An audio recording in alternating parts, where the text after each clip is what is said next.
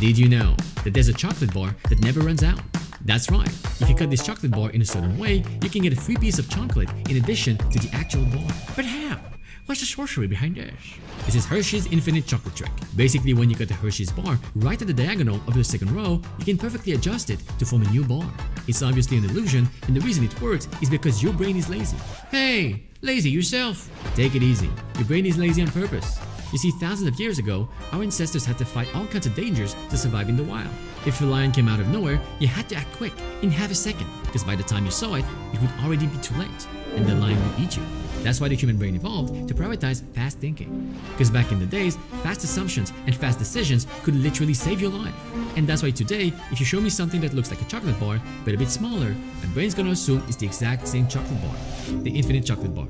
Science says it's an illusion, but my waistline begs to differ.